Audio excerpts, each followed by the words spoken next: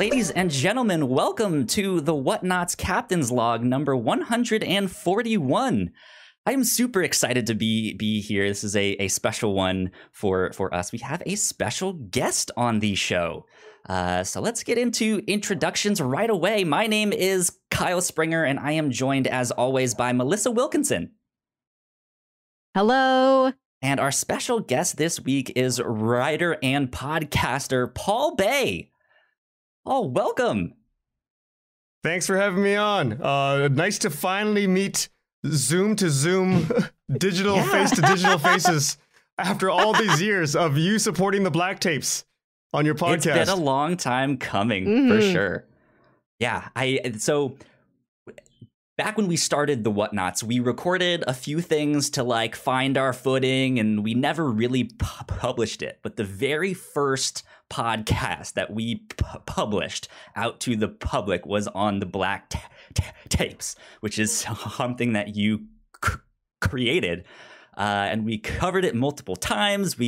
I've looked at tennis, which was another story from Pacific Northwest, and we covered Marvels that you've worked on. So your name has popped up multiple times here on the Whatnot. So thank you for stopping in.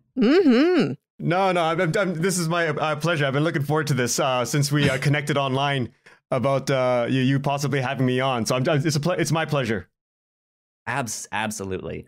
So we know some of the stuff that you've worked on and who you are, but let's take a step back for people who might not know. Who are you and what do you do?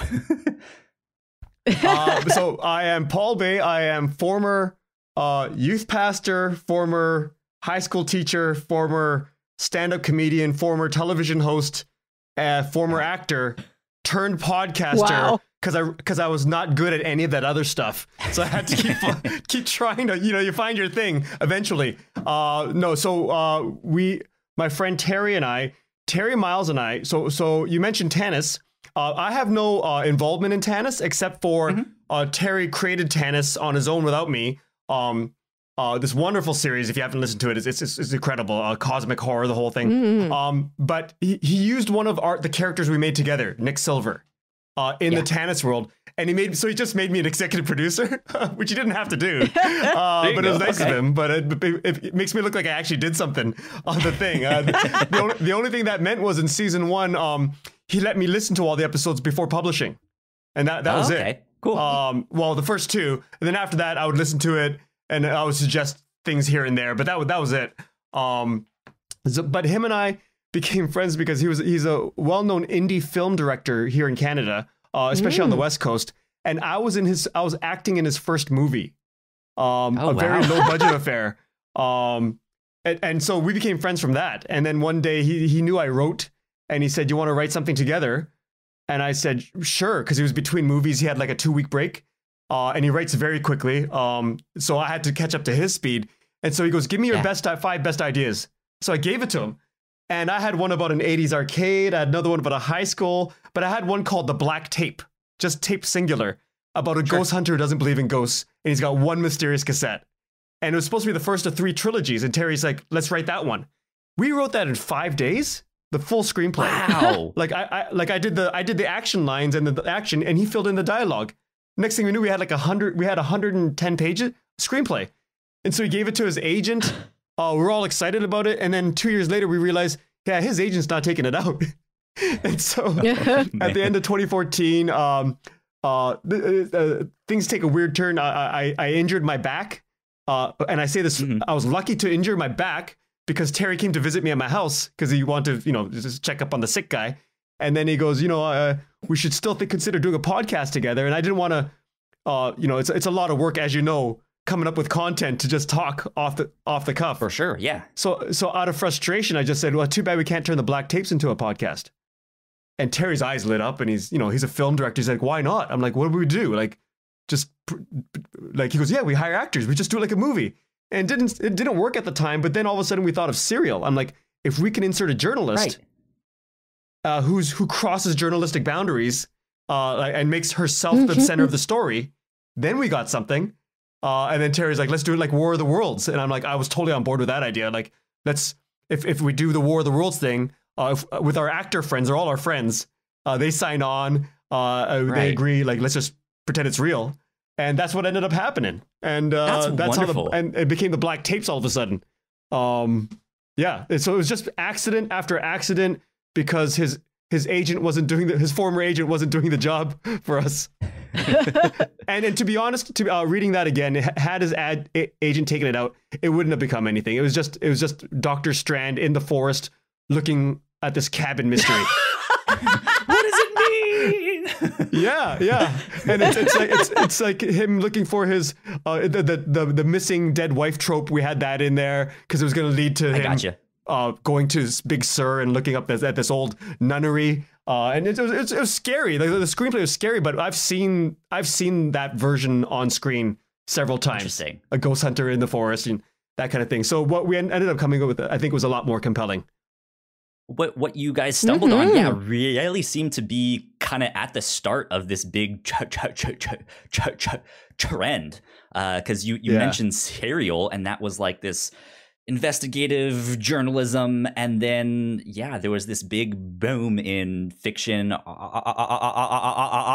podcasts, and you guys seem to be right there at the start of like, we're gonna have some riff on that formula there. So yeah, I like fake radio announcers, journalists. They've been there. Like, welcome to Night Vale's a fake, a small town journalist. Not journalist, but a small town radio show. But Terry was like, we should really hurry because with the advent of Serial, he was convinced someone was going to beat us to the punch. He goes, someone else is going to do this. I'm like, no way, man. Who's going to think of this? And so he's like, well, let's just hurry. So we did it as fast as we could. Got it out in May 2015. I think just maybe 6 months later, Limetown came out. But they had been in production. Like, I know now they were producing theirs the same time we were producing ours. Wow. Right? Yeah. I think theirs might have taken a little longer just because they had that helicopter sound they had to record. I don't know. I'm joking, but you know what I mean. Like they had other things to do, and it's. I know Bright Sessions came out right after that. Yeah, this whole wave. Aaron Mahnke was making Lore at the same time, and he came out just a few months before us. And so I don't know if you remember this, but in the first year we came out, 2015, Alex Reagan, our fictional journalist, in character interviewed the real Aaron Mahnke about his new novel. Yes. That's awesome. Yeah. He was trying to grow Lore. We're trying to grow the Black Tapes. So we sort of came up together, and it's that class of 2015 is quite strong, but we were really lucky. Like, we were very, very lucky. Yeah. It's just luck and timing. Like, that we just happened to be looking to make an audio drama at that time when Serial came out. And, and there weren't too many, there was a ton of audio drama coming out of from the BBC, of course. There's a huge history of that. But in terms of in the podcast form, there wasn't too much yet of the journalists searching out a mystery. And so there's a handful of us, a half dozen or maybe a dozen, who got really lucky that there was an audience starving for that kind of content, and we happened to fill it. If we were to put out the Black Tapes now, I always say I don't know how well it would do. Like in terms of, because there's so much competition now. It'd be really, really difficult. And I know that because I put out the Big Loop 2 years ago, and it has just a fraction of the audience that the Black Tapes has. Interesting. Even though, so it's just a much more crowded field. So I just want to impress the point that we got very lucky with the timing. Fair enough. Yo, I'm curious. You mentioned you gave Terry your 5 best ideas. How did you come up with the idea for the Black Tape? Like, what inspired you to write that down as like, this is one of my best ones here? So that story came when the Black Tapes came out. A bunch of my former students who I connect with on Facebook, when I was on Facebook a lot, they would DM me saying, "Hey, Mr. Bae, isn't these your stories from the classroom you used to tell us?" So when I taught for 12 years, and every Halloween I was notorious for this one event every Halloween called the Hour of Horror. And every Halloween I would make up a whole hour's worth of new horror stories.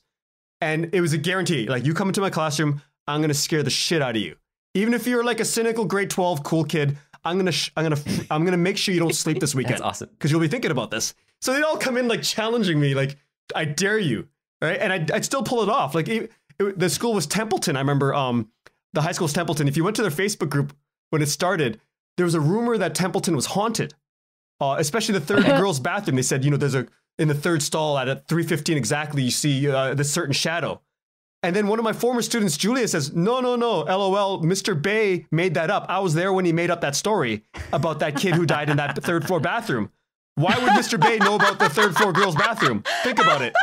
And then someone else is like, no, my mom's brought out the news clipping of the murder, which I made up. I printed it, I made it up. Like, it's just, so, oh, wow. So everyone thinks these stories I made up are real. And anyways, so one Halloween, I was having trouble with this one class because some of those kids I'd taught twice previously. So they were onto all my tricks, my narrative tricks, and my sleight of hand, right? So I came in and wheeled in the VCR and the TV, and I had a black VHS tape. I go, hey guys, I'm not going to scare you this year, but I do want your help. My friend in the States, he's a paranormal researcher, and I always pretend I don't believe it. I go, he's out there, but he's got these cases that he can't solve. So let's put it in. Maybe we'll watch these cases. They're really scary. I got to warn you, they're really scary. And you guys can help. He knows I teach a gifted class. So you guys can help. And you can feel the kids just getting really amped up. And then, they see this fuzzy screen. And then I hit pause. I'm like, oh, before I play, let me say this. And I tell a story. And it led to story after story. And I kept pressing play. And it was like 45 minutes of me almost starting that video. And then at the 50 minutes of me telling scary stories as we're about to do this, because I'd make up stories like, oh, by the way, this guy and I went camping once, and you ever hear about the Sasquatch? And something was throwing rocks into the pond, into the lake while we're fishing. We're like, what the hell is that? Then we hear a whale, and you can see this student's like really tensing up. Anyways, I pressed play, and it just said Happy Halloween, and that was the black tape. Amazing. And then so I wrote it down saying, Ghost Hunter doesn't believe in ghosts. Collection of black tapes, right? And you'll solve them one every movie. And then when Terry said, but Terry almost wanted the arcade, an 80s arcade story. Right? About a bunch of, you would have liked that one. Yeah, it's like, it's not even scary. It's just a bunch of guys finding love and their status in an arcade, right? As teenagers in the 80s. And then he's like, oh, that sounds really funny. I'm like, yeah, let's do that one. And he goes, but the black tape, I keep coming back to the black tape. I'm like, okay, let's do that one. So thank God we didn't do the arcade one. I don't think comedy was a big thing in 2015 in audio drama. Not so much, no. Yeah. Melissa, I think you would have liked that arcade one, especially with your knowledge of Polybius and stuff like that. So. You just got to combine the two and just do a fake true crime podcast entirely about Polybius. And you're all set. Sure. Yeah. Good stuff. Well, let's move on a bit to The Big Loop. That one is one you went on to create, I believe, by yourself, right? You wrote and did all of that stuff. Yeah, so I've not heard all of that one. I've jumped around a bit and I've listened to some of those, but those ones are fantastic too. What was the idea behind that one, and what made you want to pursue that story, or those stories, I should say? Yeah, so that came out of like I said, I always keep a list of stories. Terry's like, give me your best ideas. So I looked at my list one day and I had and Terry had been bugging me because he went to do Tanis, he went to do rabbits.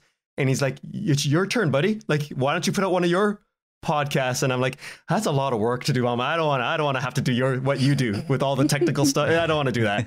I just want to write. And then one day I noticed I had 72 story ideas. I'm like, what am I going to do with these? And I've been bitten to the punch so many times coming out with a script idea and then seeing it come out in the theater. I'm like, you know what? I should probably do what Terry says and do an anthology. He didn't say do an anthology, but I thought maybe I could do an anthology and get all my ideas out there. And my financial, the financial structural idea, the hope would be that movie companies, production companies would approach me and ask me for individual episodes to turn into movies. Interesting. Right? So if I sell even one, that's more money than a season of black tapes in terms of profit, right? So just letting you know, we didn't make a lot of money off that. So I thought that's a good idea. So I did that. And then it happened. Like a TV network came in, and it was in development for 2 years. Certain stories, and it's back to me now. We'll see what's happening to it, but yeah, it worked out. So that was the idea behind that, just to get my stories out there, and you always hear this all the time these days: create IP, right? But I wanted to create and own something that people wanted. And I was very lucky for that to work out. Do you have a story in the Big Loop that you are particularly proud of, and be like, man, if you guys should listen to any of them, check this one out? Oh God, I mean, I think they're all your children, right? They're all like, I love them all. Yeah. Yeah. I think the one I'm most proud of might be All God's Children. Because it's the one where it's the one where I had trouble explaining. I would never be able to explain it, but it's as a former pastor, as a former Christian, I'd always wanted to tell that story of how I left faith, went through this valley of darkness, and then came out the other end very, very bitter and angry about my Christianity, but then went through another valley of death and darkness and healing. And now I could look back and say, oh, you know what? That was a very valuable thing. And I could see why it's valuable to people. And I wish I could say sorry to all my Christian friends who I probably insulted every single one of them at least a dozen times when I became through my atheist phase. Because they would reach out. Of course, I was a big Christian. So when I left, they all tried to bring me back to the faith. And I didn't react very well to that. So sort of like my way of telling my friends and the people around me, I'm not that way anymore. I understand why this is important to you. And it's ambiguous, right? But I understand why faith is valuable. Yeah. But also I want to explain how it looks from my end. So, that story about a man whose life is falling apart is the story of Job. But I also want to mix a Cthulhu imagery and mythology with the baby octopus squid lethal monster baby, right? And how absurd it can be, this life sometimes, and what it's like for us to love somebody and have passion for something in this absurdity. So that's the closest I've been able to capture that feeling, that episode. Interesting. It's not the most popular episode. That's the episode that confused the most people. They're like, what the hell is this? He's born, then there's an Elon Musk figure trying to figure out an octopus thing, a bodysuit, and it's all about his faith. It's a guy talking about his faith and how he believes in God at the end. But that's fascinating. Yeah, so that's the one I'm most proud of. It's because I would not be able to tell that story. That's the one when a production company asked me, how would we do this? I'm like, I don't want that as a movie or TV show. I just want to keep it as an audio drama. That's the one you can't touch. So yeah, that's the one I'm most proud of. There you go. Melissa. Nice. Did you yes. I know you've also been checking out some of the big loop. What were the ones that stood out to you? Oh, the one about, is it the Cassini space mission? Yeah. Where it's one woman left alive and the AI is trying to cheer her up. Yeah. That's very touching. It's funny. I've really enjoyed the Big Loop, the ones I've listened to so far. They're toned very well. Like they've got a little humor to them, just enough eeriness and sadness, and there's a lot packed in there. I really appreciate it. Oh, thank you. That one's called You. And if I could redo that one again, I would take myself out of it. Like in season 1, you notice the narrators, I called myself Michael Kim because I wanted to, remove myself. But in season 2, I just say Paul Bae, right? Because my agent was like, "Why do you do that?" I'm like, "I don't know. I didn't want to be involved." But he was like, "Everyone knows it's you." I'm like, "That's true." So I just changed it back to Paul Bae, and I'm too lazy to change the intro with the Michael Kim stuff. But that one, I wish I had not done I was still in that This American Life mode where I was trying to imitate them and inserting the interviewer in it. Where in season 2, it's just all the other person. I think I would have focused that. But that story came out of a thing where I was sitting next to my wife. I think we were a few years into our relationship, and I realized, wow, I actually healed. I used to be married previously, divorced, went through a very bitter phase again. And I realized, oh, wow, I'm happy again. Like one day I just realized, oh my God, I'm not the divorced healing guy. I'm actually another happier person. I'm happier than I ever thought I'd be. This sucks because we're going to die one day and I'm going to lose all this. So my thought went immediately to that.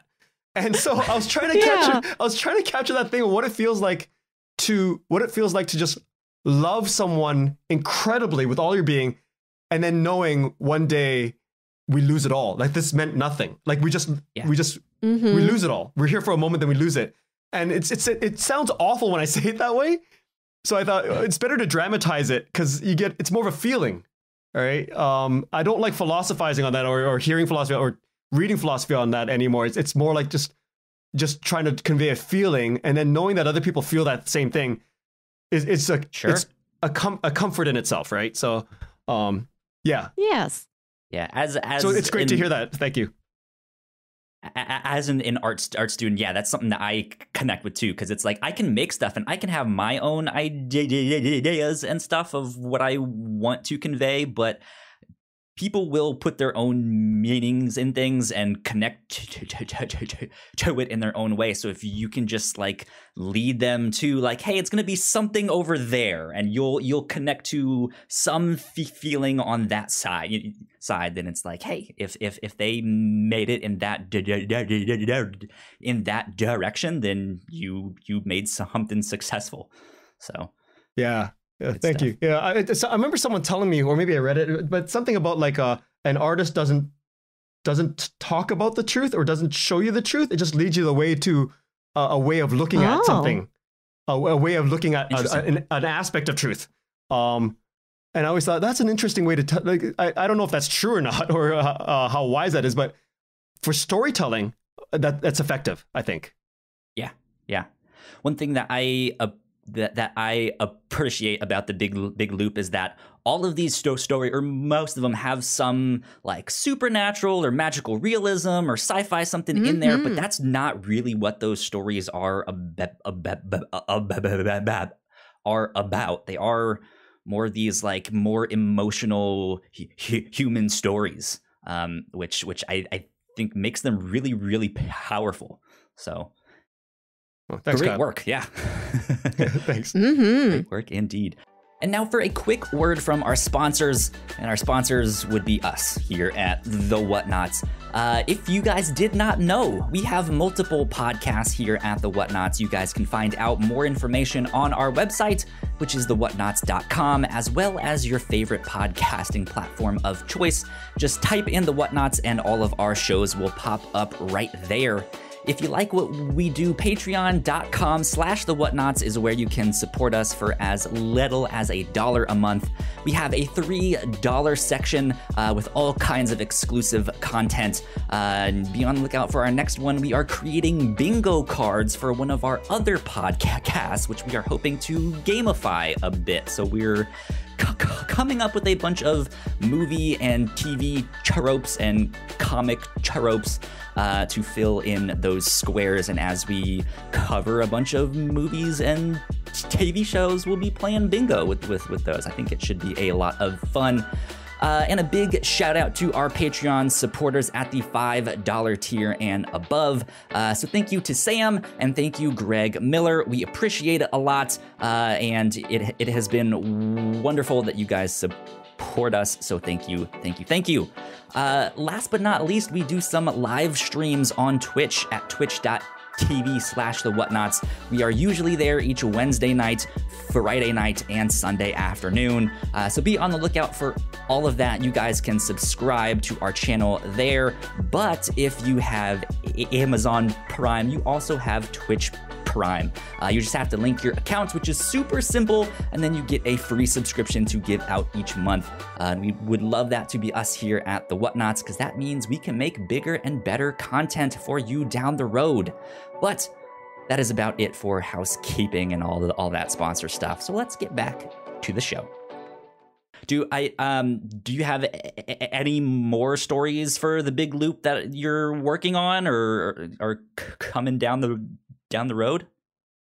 I'm so busy with the TV stuff now, and I'm in that world, and that pays the bills. So it's really hard. And with the other podcasts I'm working on, it's really hard for me to find the time for the big loop. And I think I have enough stories out. I have 12 stories out right now. Well, 13, because I don't know if you listen to, I put out another episode this past February as part of London Fashion Week. It's the first audio drama to be as part of a runway show.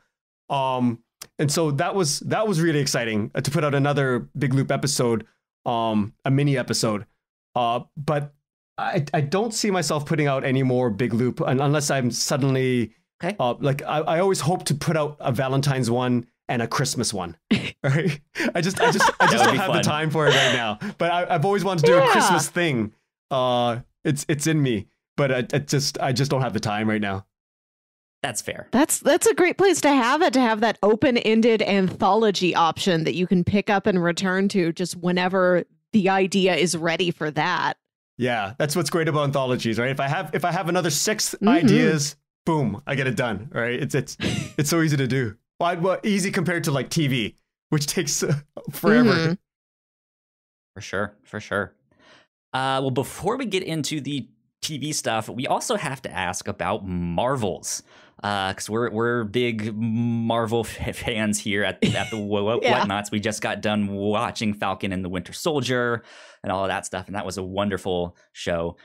So how did that deal come about, and what was it like working with Marvel in that capacity? I gotta really give it to there's a gentleman named Harry Go from Marvel and his team. They really thought, well, we want to tell an audio drama of the Kurt Busiek, Alex Ross classic Marvels, that series. Yeah. And they go, it's impressionistic. It's less about the heroes, it's more about the people. So who are we going to go to? And they asked around and they asked people, who are the serious independent audio creators? Who are the ones that can do it? And that's how they got Lauren Shippen, Misha Stanton, and me together. It's an all-star cast. They asked us, right? I think there were other people in the mix, and they asked us to pitch ideas. So we all pitched our different takes on it.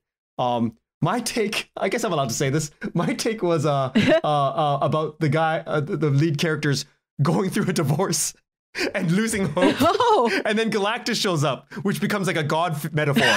Right? Like, so it's about me. Sure. I wrote myself into the series, right?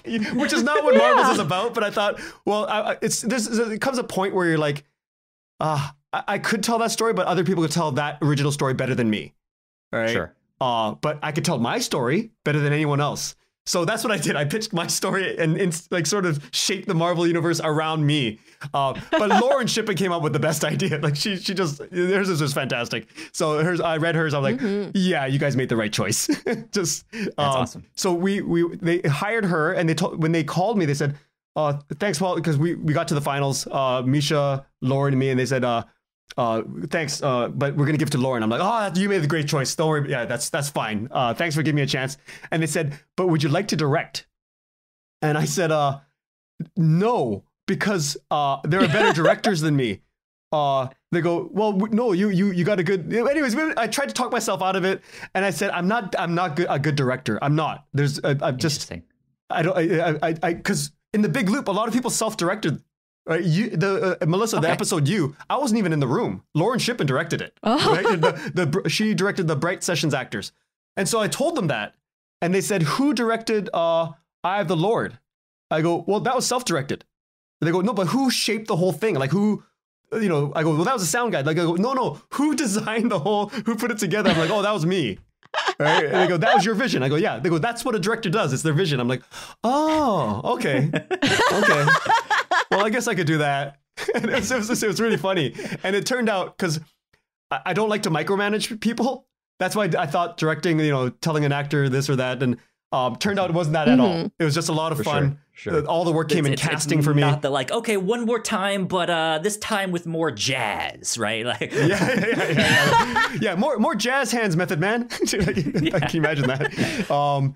So yeah, just it was fantastic. It was a great environment. But it was also great because I got to work with Misha. Like Misha was in the sound booth behind me all the time, so I knew if I screwed up, well, Misha's got it. Misha knows how to direct too. Sure. And then Misha would go in my ear. Can we try a take like this?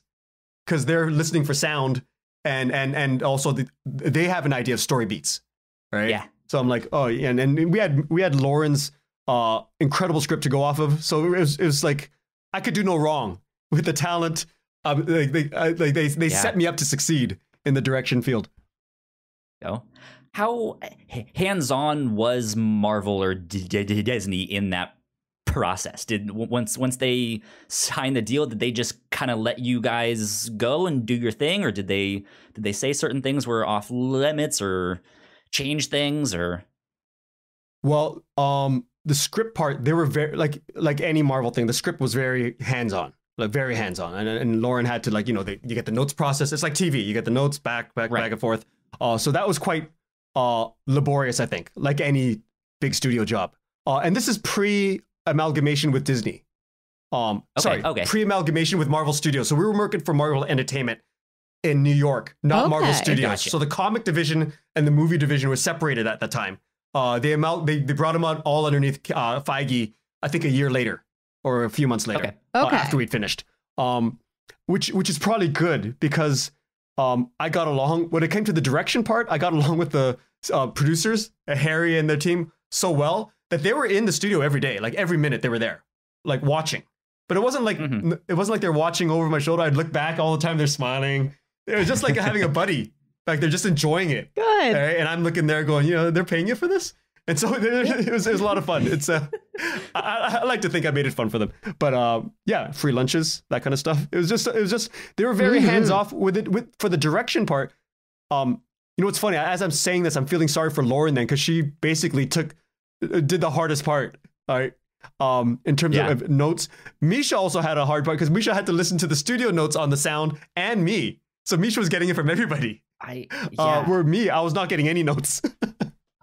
I have to tip my hat to Misha. I mentioned this when we covered Marvels on the Review Show, which is another podcast that we do here at the Whatnauts. That they made the Invisible Woman sound invisible, and I was just baffled. Like how do you do that? And they nailed it. It was wonderful. I was just like, this is amazing. Yeah, and it's weird because when we're trying to come up with sound, like Misha and I had to work closely together before we started recording. And Misha's like, "What do you want the Silver Surfer to sound like?" And we had the pages. I remember going, "I want cosmic shimmery." Right? And then, what do you do with that? Like that's the writer director line. I go, "I want cosmic shimmery." And Misha's like, okay. But Misha's like, "I gotcha," and would send me 3 sounds. Zoom, sheen, and I'm like, can we get more sparkle at the end? Like, I want the feeling of jazz hands all over me. Exactly, more jazz, more jazzy, and then and they did it. It never took a long time. Galactus, I said I want it to feel like ominous, more ominous, as if and then someone had the idea. I can't remember who. One of the producers had the idea of let's have Galactus speak in 11 languages. Like a bunch of languages. Oh, we'll need an actor that can do all that, or at least fake it, and then layer it on top of each other. Because in reality, if a Galactus being came down, everyone would hear them in their own language. Sure, yeah. So we had it in 11 languages. That actor had to do it so many times, and he was so good. He was incredible. Right, and then and we picked the languages that were common in New York at that time. Like that's how much detail we went into. Interesting. I don't think I realized that that's what you guys did with that. Yeah, you can't hear it, but it has that effect. It has that effect of being global and a global threat when it comes out, and that comes down to the actor really. And then with Invisible Sue Richards, it was just talking about how we need her to be present, but feeling ghostly, but not ghosty. Right? So what do you do with that? It takes someone like Misha, who's a genius, to take that and go, I know what you're trying to say. All right? Because director language is always very, very vague, very ephemeral. And Misha has to take my feeling, like I have to mode it the way I am right now. And Misha takes the way what they're hearing me say and the way I'm saying it, and then puts it into sound. And that is a rare skill to have, right? So again, knowing I had Misha behind me from the recording all the way to the end product, I was set up to succeed on that. Like there's no way I could have failed. That's wonderful. Melissa, I think you had a question about the future of audio drama stuff that you wanted to ask. Yeah, kind of going back to what we were talking about at the beginning with black tapes being one of the forefathers of the modern audio drama movement as we've come to know it. How have you seen audio dramas grow? Where do you think they're going to go in the future? Do you think they are still as strong as they've been? I know it's something I've never let go of. I'm always excited for a new audio drama. Yeah, I'll be honest. I really don't know where it's gonna go. I like seeing. What I do enjoy seeing is people finding it as an outlet to create things, right? So you have actors who don't get a chance to go up on stage. There's all these mini gates in every field, right? Like not so much. There's purposeful gatekeepers and purposeful gatekeeping. Like when I say purposeful, they mean to gatekeep. It's on purpose. But then there's these small gates, like smaller little barriers to entry. Whether it's like, I hear people say there's a low barrier to entry for podcasting, which is true compared to TV. But it's just it's a lower barrier to start, right? But it's still a huge barrier for success or to even be heard. And a computer is not free, and the microphone's not free. All these things cost money, and Wi-Fi, all that stuff. Everything costs money. I know that pain. Yeah, yeah. You got that. You're trying to pay the bills. You want to respect everyone's talents. You want to pay everybody. Like I know every audio drama I see some incredible audio dramas, and I'm like, and I find out they're not paying anybody because they can't. They just can't afford it. So everyone's doing it for free out of passion. I'm like, in an ideal situation, everyone would find a way to get paid. We'll see how this Apple thing, the way they're doing these, the payment system now. We'll see how that freemium or premium. We'll see how that works out. I don't know. Yeah, but I think Spotify just mentioned today that they're starting the same thing. That they're doing subscriptions and stuff like that. So yeah, and there's I don't think they're taking anything out of the creator's pocket for that one. We'll see how that goes, right? Oh, wow. Okay. Interesting. So we'll it's hard because I'm not a purist. I'm not an audio drama purist. I someone who openly admits that I created my first audio drama to bring attention to our screenplay, right? And then we ended up with an NBC deal, right? And it's still Black Tapes is still going around Hollywood. We're still trying to find a big time showrunner to put it on. That's our goal, to put it on TV, right? Secret goal inside here is to finish off the rest of 6 more episodes. We'd have 6 more episodes of the Black Tapes, and it would complete the cycle. But we'll see. I think there's people like me who create audio dramas for IP. So you have a lot of Hollywood writers coming in, tons of them, with ideas that they can't pitch to the networks yet or movie studios. So they create an audio drama and they take it back out there.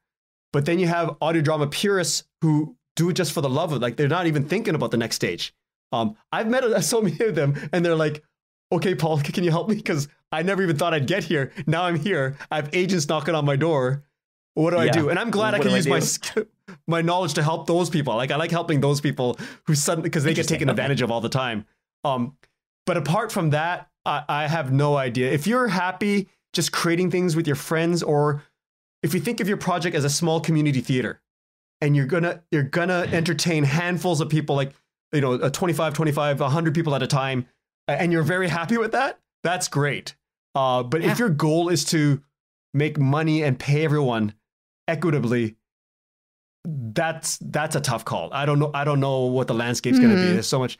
I will say this: who successfully creates a dramatic comedy, like just comedy, not sitcom-y, but an actual comedic audio drama, because it's so hard to do, a scripted one, they're gonna kill, right? Like right now, a lot of the ones that are super funny are over the top, like they're not realistic characters, and I love those ones, right? Like This Sounds Serious. Sure. Is a parody, and it's perfect. It's pitch perfect. Wooden Overcoats is hilarious, but it's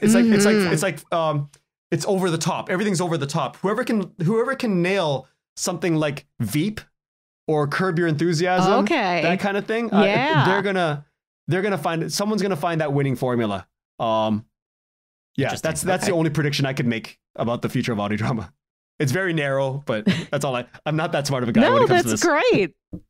Good stuff. Well, I look forward to finding that show someday. Yeah, absolutely. It might be out there. I don't even know. I might not know about it because there's so many audio dramas. Yeah, that's the wonder of audio dramas, is that there's some big ones that you feel like most people in this community have heard of, but then you're always stumbling across something you've never heard of before. It's just like a rabbit hole of just the right like podcast. If you like this, you might also like this recommendations at the bottom of the page, or like somebody follows you on Twitter or your friend mentions something. It's a stroke of luck to like make a podcast and then to find it as an audience member once it exists. Yeah. Absolutely. You mentioned TV stuff and writing for TV. I'm not sure what all you can talk about because I know there's a bunch of NDAs and stuff like that. But what has that experience been like for you? When is this going up on your channel? This will probably go live next Monday, which is I think that's at the start of May. Let me think here. Yeah, May 3rd. Yeah, May 3rd. Okay, I'm going to have to keep it vague then, just in case the press release doesn't come out in time. So I do have a press release coming out for something I sold to a major streamer. It's an original idea. It's not based on an IP. It's sort of based loosely on my life, a dramedy with some big, what they call auspices. There's big names attached. So this is the first one I've ever done with big names attached. So it'll that thing will come out. That's interesting because it was like a throwaway. It was my agent's idea. It's not something I came up with. My agent came up, like, he knew I did something, and then he called me about it. And he said, "Is this you?" I go, "Yeah, it's me." And he goes, "Why aren't we taking this out?" And I'm like, "We could take this out?" He goes, "Yeah, we could take this out." And next thing you know, I'm meeting this famous comedic actor that I highly respect, and we're on FaceTime with each other for 3 hours. Amazing. Talking about his life and my life. We connected. Next thing we know, I get my agency, ICM, they go, "Yeah, he wants to do it with you. Let's do it." Then we take it out around town. I'm meeting all these, it's when you ask about what's it like, I feel like that, you see those old Hollywood movies of the guy from a small town goes to Hollywood and gets taken advantage of because all the like, I feel like that, except I'm lucky to not have been taken advantage of yet, but I'm still wide-eyed. And during COVID, the pandemic, all the Hollywood people who live down there and are used to it, they're all like, "Thank God we don't have to drive around LA and go to the in-person meetings anymore." But I guess if I lived down there, I'd think the same thing. But I loved going down there. I got to walk into like every office. Like I was at HBO looking at the big posters. I took a photo and then I got yelled at by the security guard, and my manager's looking at me like, what are you? I'm like, "Oh, sorry." I go into NBC, look at the Tony Awards and all that kind of stuff. I go into AMC and all these places, and I'm like, and Hulu and Amazon and Netflix, and I'm like, "Wow, look at this." And Netflix, they had free food. I'm like, "Jesus Christ." I'm like piling it on. Wow. So I felt like such a small town guy in that. And it's because Hollywood is mythical, but I like being part of that story. Right. So I'll probably get tired of that part, but right now I'm enjoying that part. Pre-pandemic. Right. So that part I enjoyed. And then doing this pitching where I go around, as I was saying, meeting these producers and people that respect their work.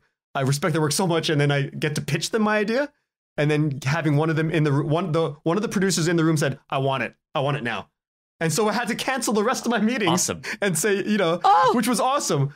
And I hadn't had that feeling since the black tapes, so we sold it in the room. Oh, the black tapes, and we sold it to NBC. I was late. Luckily, we had a showrunner who's in charge, Matt Arnold, who's done shows before, has a good relationship with them. We're supposed to meet in an office at Universal Studios. It's called 10 Universal Studio. Mm-hmm. My Uber driver dropped me off at Universal Studios, the theme park. So I'm wandering around the theme park looking for the office for this pitch meeting. And then I'm going up to security guards. I'm number 10 around here. You guys, I was lined up at the info booth, waiting my turn with all these kids and adults looking for Harry Potter or whatever. And I go up and I'm like, "Hey, do you know where this meeting is?" I go, "I'm meeting some people there." They go, "About what?" I go, "I'm pitching my show, The Black Tapes, to NBC." They go, "What?" I go, "We don't know." And so I walked into every tall building I saw because they've called me. They're like, "Where are you?" And they go, "We're in the tall building." I'm like, "Okay, I'll look." And then when they figure it out, oh my God, the Canadian is so lost. The Canadian is up the hill and they're at the bottom of the hill. So I had to run down. I ran. Thank God I'm a runner, but I ran. I showed up, in the LA heat, I showed up sweaty mid-pitch. Like Matt was already pitching. I missed the intros.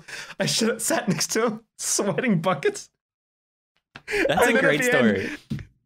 Then we did the Q&A. I was able to, by that point, have like thank God the water was there, and by the Q&A, that's my specialty. And then at the end, they applauded. They applauded Matt, not me. And then they go, "All right, that's a sale." And we just sat there because we had pitched like you got to understand, we pitched everybody. When I mentioned those places, HBO, AMC, Netflix, NBC, ABC, every place. What they say is thank you, and then we leave. Yeah. We are at NBC, and they go, "Well, yeah, we'll take it." And we're like, "Was that a sale?" They go, "Yes." And we're about to leave, and they go, "One more time, can we hear? We just sold it in the room." They go, "Yes, you sold it in the room. Go celebrate." We're like, and then our agents like hitting us, like, "Shut up!" And we got up, got into the hallway. They closed the door, and we quietly just hugged each other and bounced down the hallway like this because we sold it. But so those little things. So I hadn't done that since the Black Tapes years prior, and so now last September is when I sold this. I guess last September I sold it in the room to this production company. So that's the comedy. And now I have I had a podcast, a new horror one. It was going to be my next horror series. Set. All I can say is it's set in the early 80s, and it's really scary. It's really disturbing. And I sold it to major arcade vibes in this one. It's not that. It's about politics and stuff like that. But it's pretty cool. I'm very proud of this idea. Scary stuff. And then I sold it to a podcast production company. And as we're doing the negotiations, I was pitching another idea to a very well-known TV network, and then they said no to my idea. I came close, but then my agent told them, Paul has this other idea that he just sold as a podcast, and then they let me pitch it, and they go, "Yeah, we want it." And so we took it back from the podcast company because I didn't need to create it anymore as a podcast, as an IP. Like now it's just a TV series. And thank God they took a long time making the negotiation. Also, I had to do the podcast first and then this. So yeah, I'm writing that right now. Like as we speak, that's what I'm in development on, the horror. Okay. And the comedy I start pretty soon. So it's been a ton of fun. And the guy I'm doing this one with, the horror, that's exciting. Yeah. He's my manager. His name is Guyman Cassidy. He used to be the manager for the guys who ran Game of Thrones. He was the manager for the guys who created The Terror. So he's helped start a lot of shows. Wonderful, yeah. With the Game of Thrones guys, Benioff and Weiss, they didn't have a ton of experience going in, and that's me.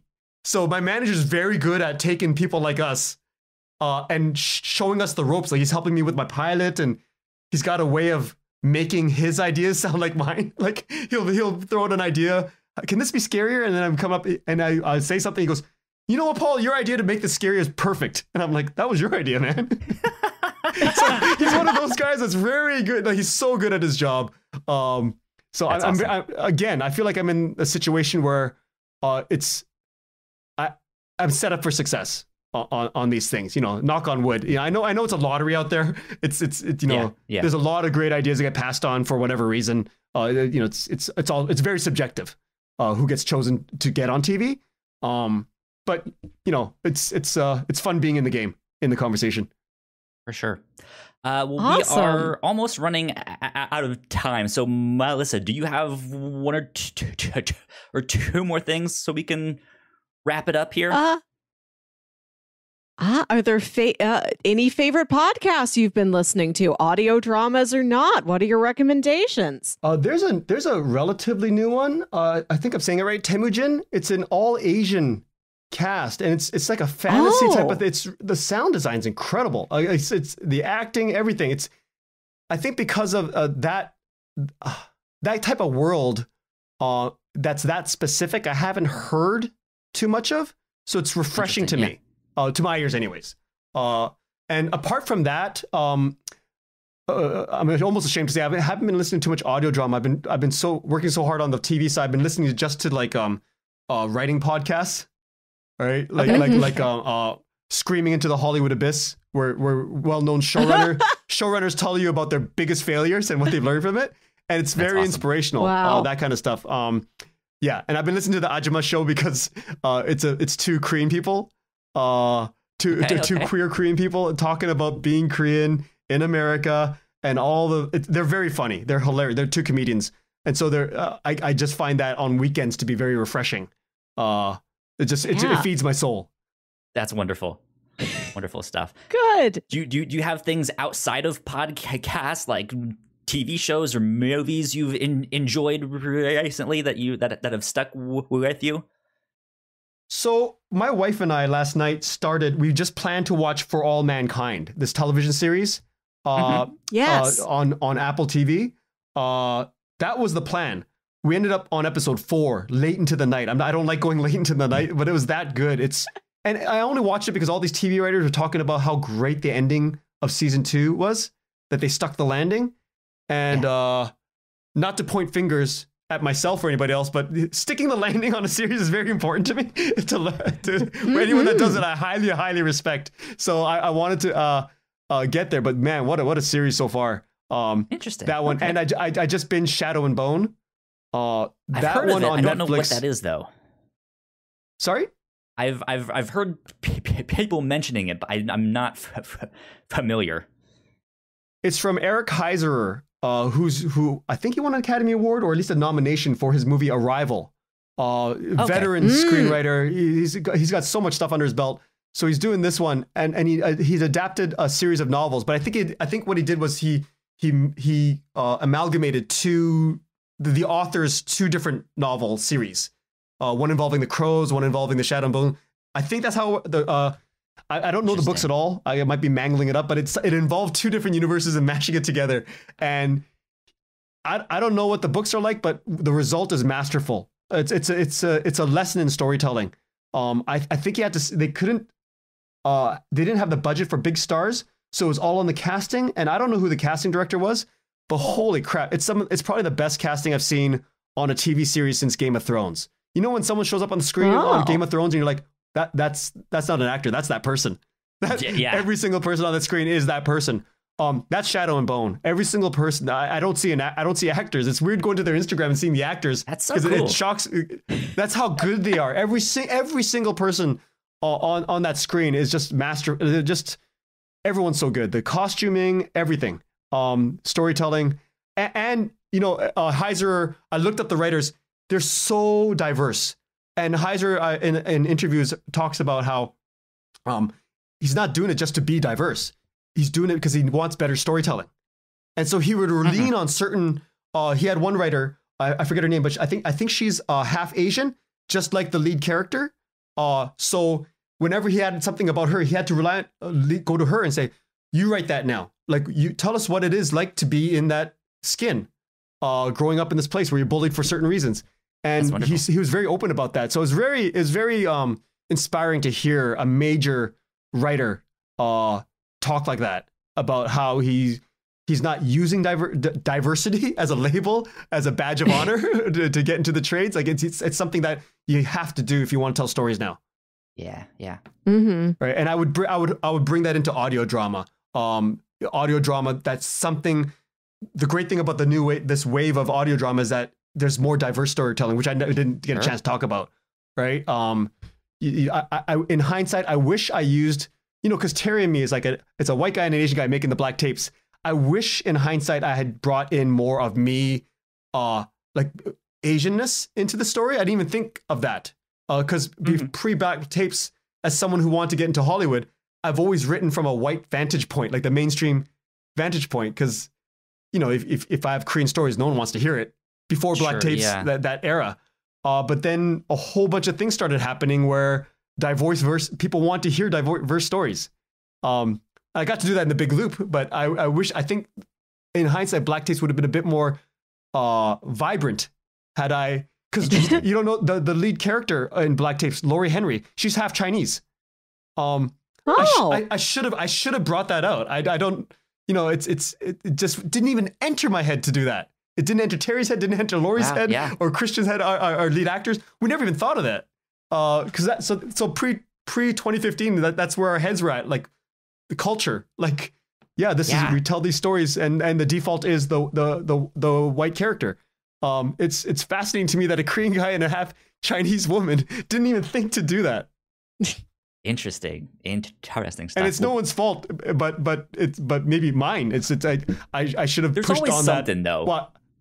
There's something like, I just wish if I went back and did that one thing, maybe I would have done it this way, So Yeah, if I had this lens back then, right? But I know that now. So it's a powerful tool for storytelling.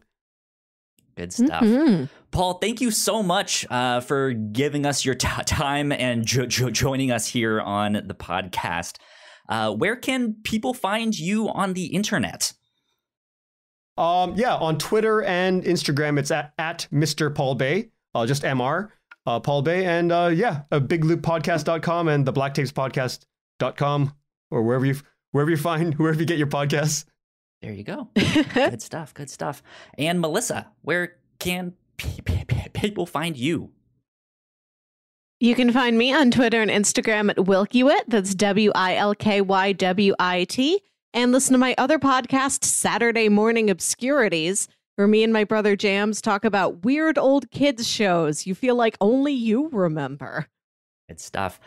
You can find me at Kyle Springer on Twitter. If you guys want to stay up to date with all of the shows that we do here at the Whatnauts, we are at the Whatnauts on Twitter. So go like, share, subscribe. You guys know the deal with all of that stuff. And that wraps us up for this week. We will be back next week. So once again, thank you, Paul. This has been a blast. Thank you. Yeah. Thanks so much for having me. Indeed. Bye, guys. Bye.